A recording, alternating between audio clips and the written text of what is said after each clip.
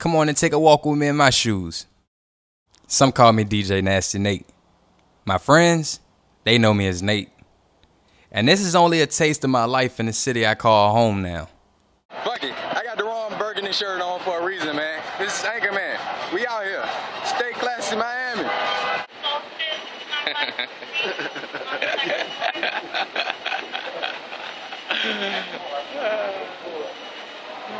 I stayed pretty well grounded in this place. Seems pretty crazy from the outside, but to me, I just see opportunity. Endless amounts. That's why I never sleep in this insomnia-filled city.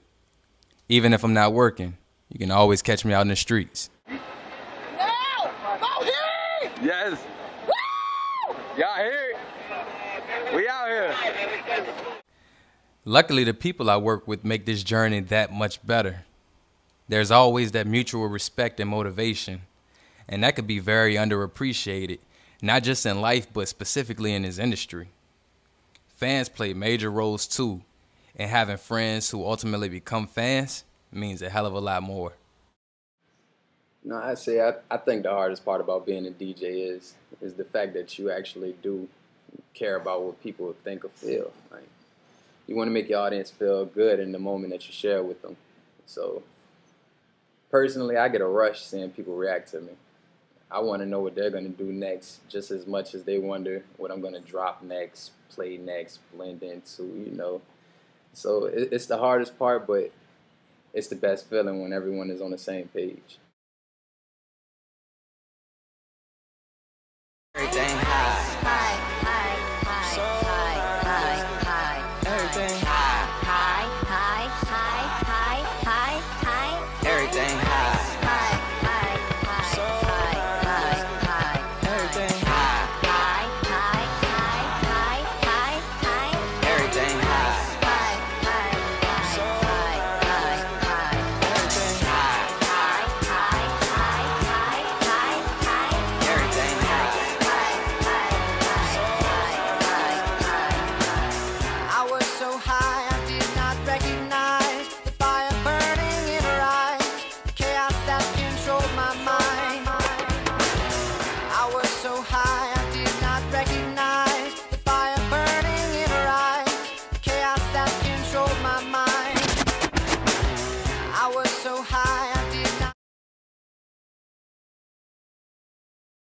I treat life just like school.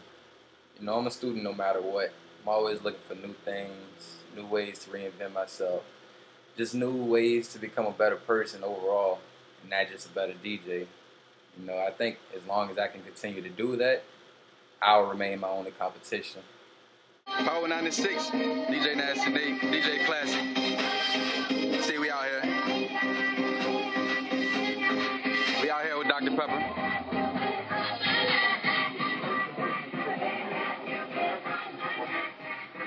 I gotta say, my first residential gig was probably the best and worst for a 20-year-old. You know, I had a classmate, and she told me, "Hey, I got a homeboy that needs a DJ on the beach." And she called me on campus and asked if I had Sundays free. And my first questions were, you know, what club and how much am I getting paid? She didn't know, so she had her homeboy Fab call me like 20 minutes later.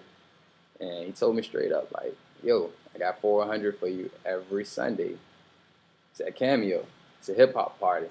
So basically, we want you to come through and just get shit popping. I mean, it ended up being BMF Sunday. Hell, man, I gotta say it. Cameo was one of the best times of my life. I mean, I've played in many venues and even been in different states over the years. But that South Beach life, seeing your name in lights, it does something to you. No residential spots as of right now.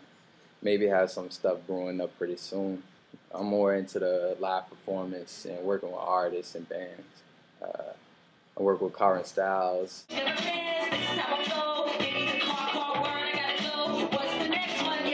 Danger. And going to experiment with the Def Chords pretty soon, so watch out. When I started my master's, I began interning at Power 96 at the same time, which is where I work now part-time. Yep, that's me in the back waving the towel. Corporate thugging is cool, but calling my own shots is the objective. My ultimate goal as far as DJing has to be to not just travel with the artists that I work with, but to be able to host my own tours. You know, travel and do what I love to do, and that's make people feel good with music.